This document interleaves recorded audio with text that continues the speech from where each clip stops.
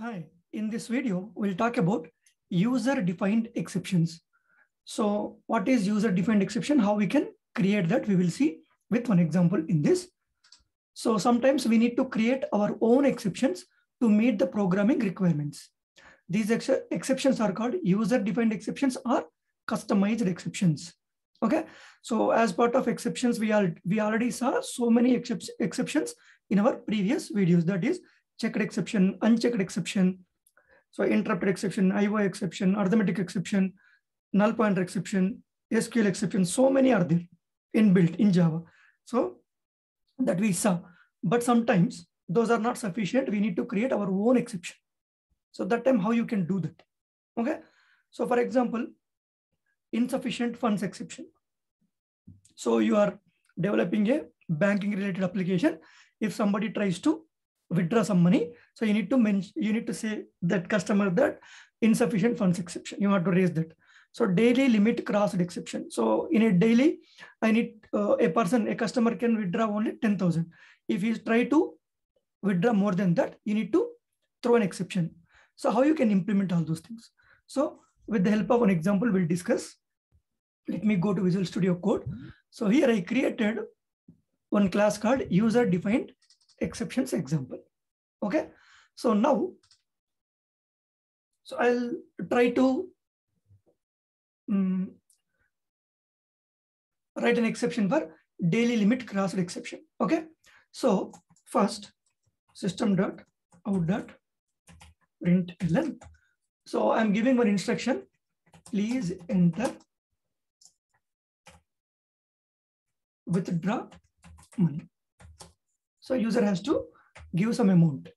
So then I'll use scanner class. Scanner SC is equals to new scanner of system.in. So for the scanner, we need to import java.util.star package.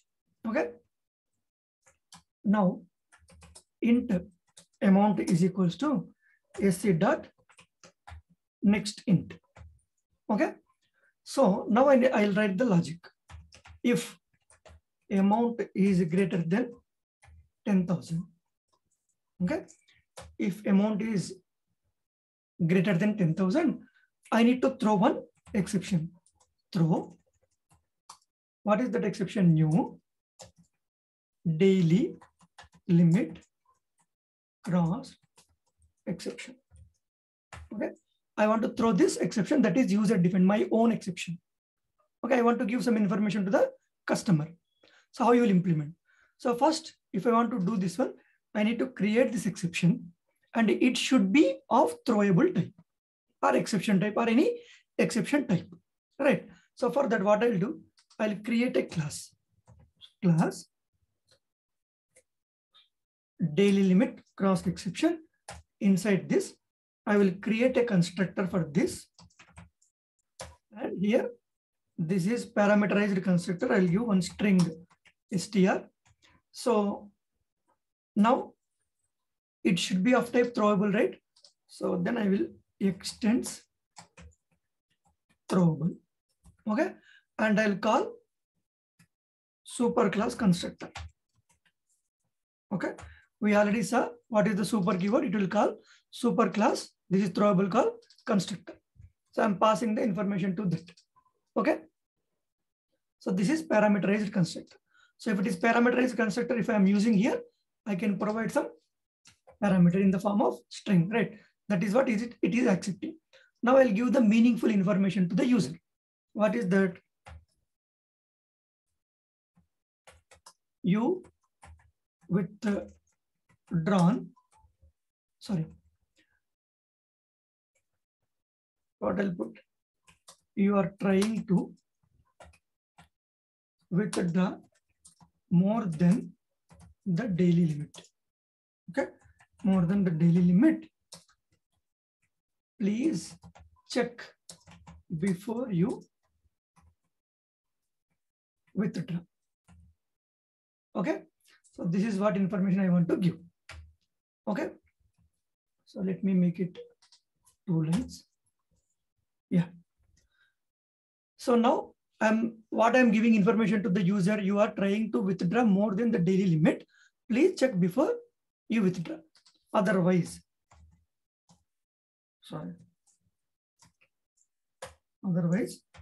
system.out.println. As I'll give one information like you withdrawn your money successfully. Enjoy the day, something like that.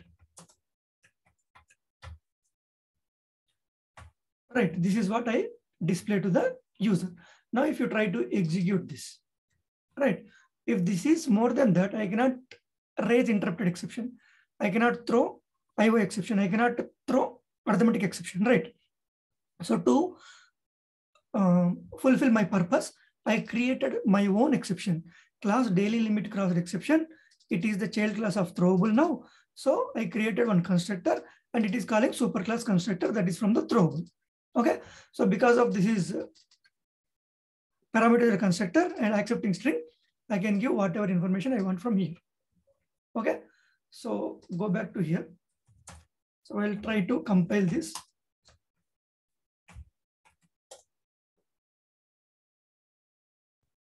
What is that?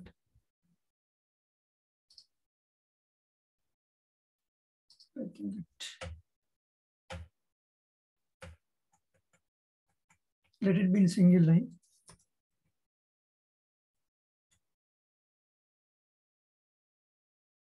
User defined exceptions example. Please check this.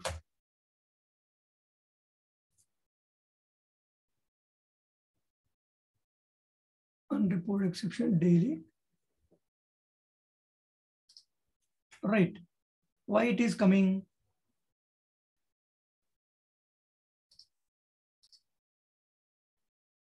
So what mistake we did? It is saying unreported exception. Okay. So we are throwing an exception. We are not handling. So we need to use throws keyword to handle this, right? So throws daily limit crossed exception. Okay. So now if I try to compile this, so it compiled. So I'll try to execute this. So it is asking, please enter withdraw money. I'll say 5,000. You see that you withdrawn your money successfully. Enjoy the day. The reason is there is no exception. 5,000 is within the limit. But if I try to execute the same thing again, now I'll give 15,000. You see that exception in thread main, daily limit crossed exception. You are trying to withdraw more than the daily limit.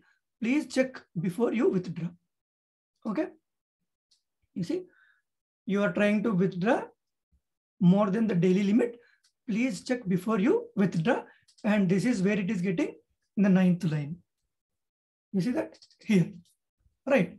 So we can give our own exception, then we can raise that. Okay, this is how you can create your own exception, right? You need to create that class. It should be of type throwable, and you need to create one constructor of string parameterized, and you need to call the superclass constructor. Use the same thing. You pass whatever information you want to pass to the user. Okay, this is how you can create user-defined exception. Okay, so what could be the possible interview questions from here? So what is user-defined exception? So if you want to give your own exception, then you can create an exception that is called user-defined exception. Explain user-defined exception with an example. So we just saw daily limit crossed exception. So you can create, you can tell this kind of example. Okay, so that's all in this video. Thank you.